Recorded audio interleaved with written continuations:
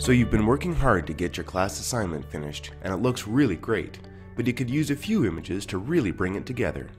You could take your own pictures, but you haven't really got time for that. And then you think, I bet I could find all the images I need online. But you should probably know a little bit about copyright and open licensing before you start to copy and paste. The easiest way to use images from the web responsibly is to look for openly licensed work. There are lots of open licenses with varying degrees of usage rights, so how will you know what license the work is using? One way to search for open pictures on the web is through Google Images. Although a regular Google search will reveal both copyrighted and open works, you can then filter your search and only include openly licensed works by choosing a usage rights option from this drop-down menu. The new filtered search results will include only images that have been marked with an open license by the copyright owner. Following the link to the image source should provide more details about how the author wants to be credited. Understanding common open licensing is a digital literacy skill that everyone should have if they intend to use material from the web. Creative Commons licenses are the ones you'll most likely come across. Get to know a little bit more about these licenses as a user and an author at wiki.creativecommons.org. So this is great.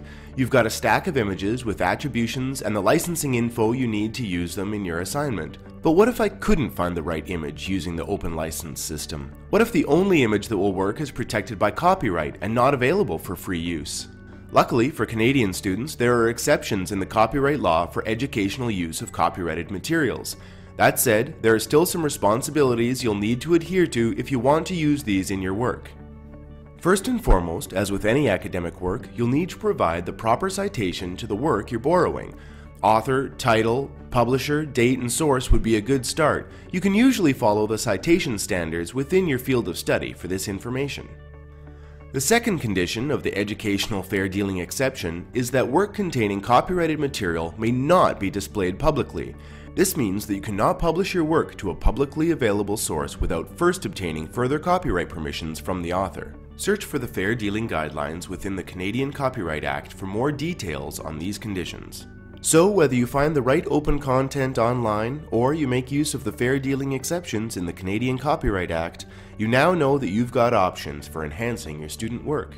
You also know that you have certain responsibilities to the copyright owners regardless of the licenses applied, and that holding up your end of these licenses will help ensure that sharing of information and ideas is done respectfully and honestly.